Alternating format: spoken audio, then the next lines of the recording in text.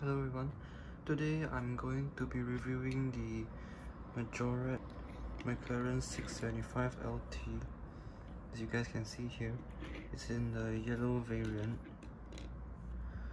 This car I've just picked up recently, and I should say that this is one of my best hunts so far, because if you look at the car from the front,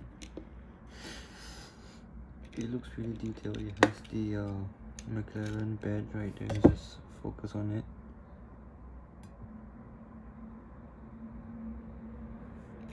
You guys can see the badge right here.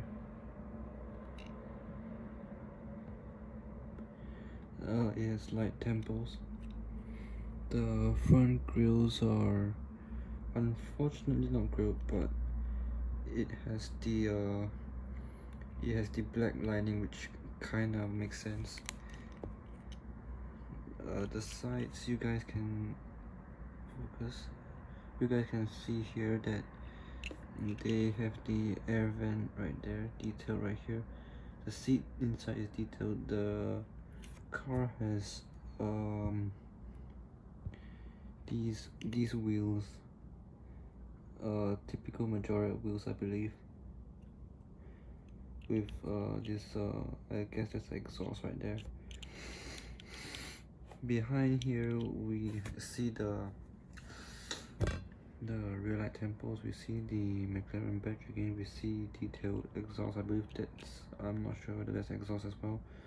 More light temples there. A grill here, that I believe it's a real grill, or it's just a piece of something there. More vents here. On the top, you guys can see the interior. The engine is detailed, I believe, mildly detailed right there.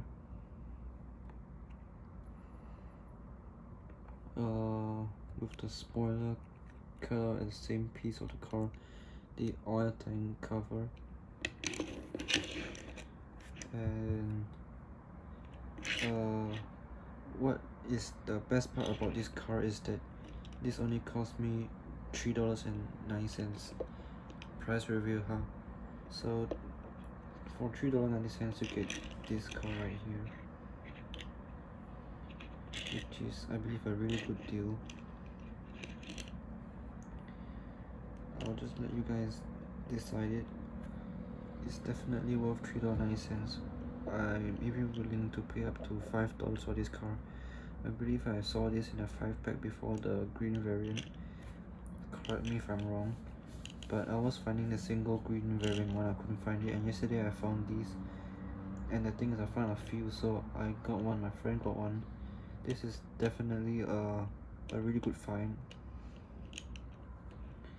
I'll definitely be buying more of the 390 streetcar Majorettes. I believe that is super worth the price. Many cars are really interesting there. I saw the SV, but unfortunately the wheels for the SV seems too big for the car, so it makes it more like a monster truck look. But wait, let me zoom back in. The car itself, really interesting. May probably get that soon. My friend got the Aventador normal edition. That one I thought looks ugly in the packaging, but looks really okay after unboxed. Anyways, back to the car. I would really recommend this car.